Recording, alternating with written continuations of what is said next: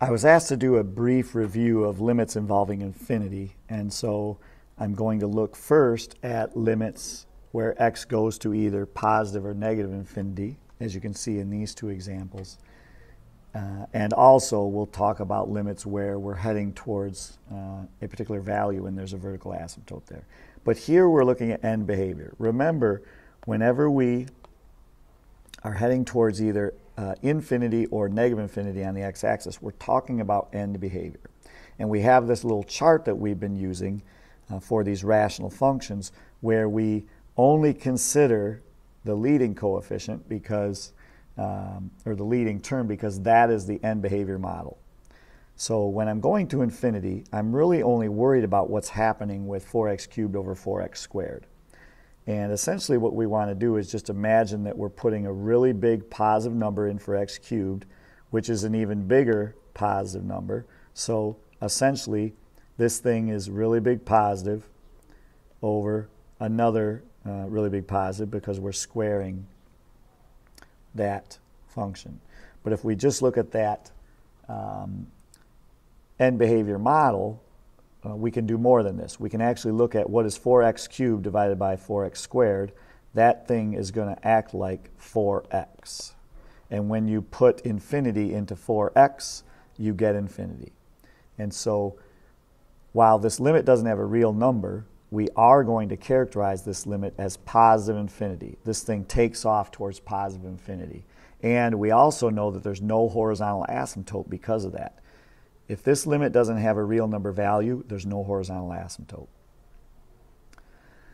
So we're going to play the same game when we send a function to negative infinity, right? We're going to look at that end behavior model. In other words, we're just looking at these first terms.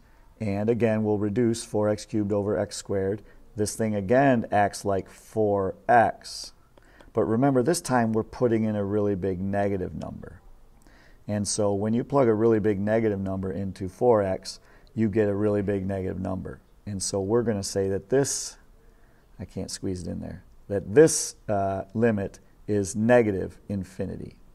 Again, there's no horizontal asymptote because we're heading off to an infinity. But we don't want to just say that this thing doesn't exist. We want to describe where it's heading. And so for the first limit, you can see that everything's positive, so we're heading to positive infinity. And for the second limit, because we're plugging in a negative number, and this thing acts like 4x, 4 times a negative number is another negative number, and so this thing's heading to negative infinity. If you were to graph this function, you would see that on the far right side, it heads off towards positive infinity, toward the top of the graph. If you look at the far left side, you'll see that it's heading toward negative infinity, toward the bottom of the graph, toward the lower left corner. So that's how you analyze these functions where the top has a higher degree than the bottom. When the degree on top is higher than the degree on bottom, we know it's going to be an infinity. There's no asymptote. The limit doesn't exist, but we can describe the limit as either positive infinity or negative infinity if we examine what's happening with that end behavior model of those leading terms. Okay, so hopefully that helps you clear up a little bit about how to pick positive infinity or negative infinity. Let's see what happens when we have a vertical asymptote. So here's a limit where x is approaching negative 4 of x plus 1 over x plus 4. Notice we are not talking about heading to infinity anymore. We're heading to negative 4. But when you do your substitution here, you get negative 4 plus 1 in the numerator, which is negative 3. And in the denominator, you get negative 4 plus 4, which is 0. So this is an undefined value in the real numbers. What this means is we have an asymptote, a vertical asymptote at x equals negative 4. All right? There's a VA at x equals negative 4. So what we want to decide is if we can characterize what's happening here as either infinity or negative infinity. And so if we were graphing it, what we would say is if we graphed it and it approached that asymptote and if both sides headed to positive infinity, then we would say that this limit is infinity. If we graph that asymptote and both sides head to negative infinity, then we would say this is negative infinity. But if we graph the asymptote and one side's going to negative infinity and one side's going to positive infinity, we say does not exist. So we have to check the left and right hand limits. So I'll do the left hand limit in yellow. The way we indicate that we're doing the left hand limit is we put a little minus sign there as a superscript on the -4.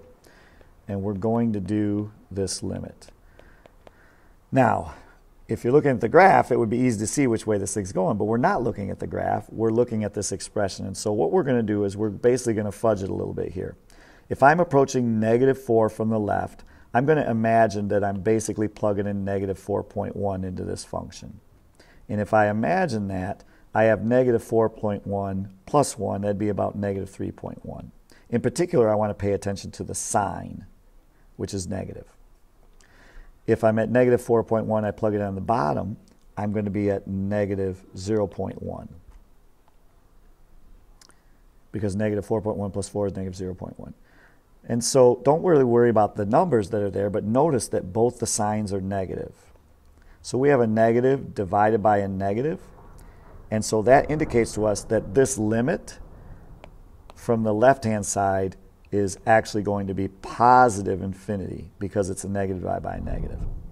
This is going to continue to grow without bound, and it's going to get closer and closer to, or higher and higher on the positive y-axis. So the left-hand limit is positive infinity. I'll do the right-hand limit in green.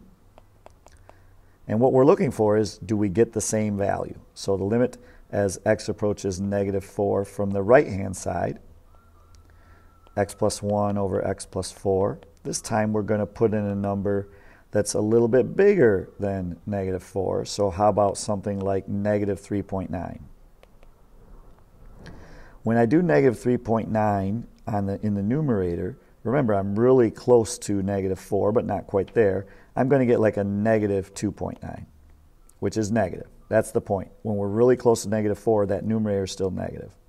But in the denominator, I'm going to get a positive 0.1. So when I'm really close to 4, the denominator is negative when we're coming from, or positive when we're coming from the right. So what I'm trying to say here is that I end up with a numerator that's negative and a denominator that's positive. That turns into, or implies, that this limit is negative infinity.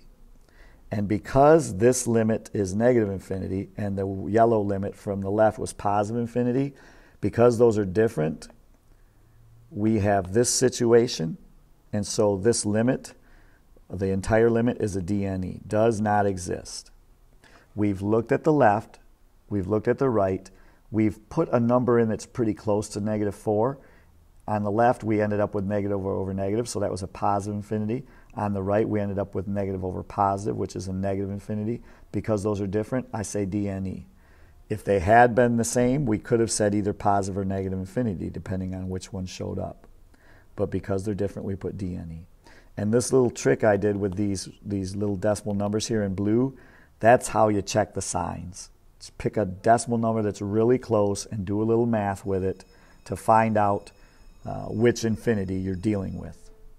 Okay, hopefully that will help clear up a little bit more about the limits at infinity that we've been working on. This was supposed to be a brief reminder of what we've studied. And if you have any other questions, please let me know. Take care.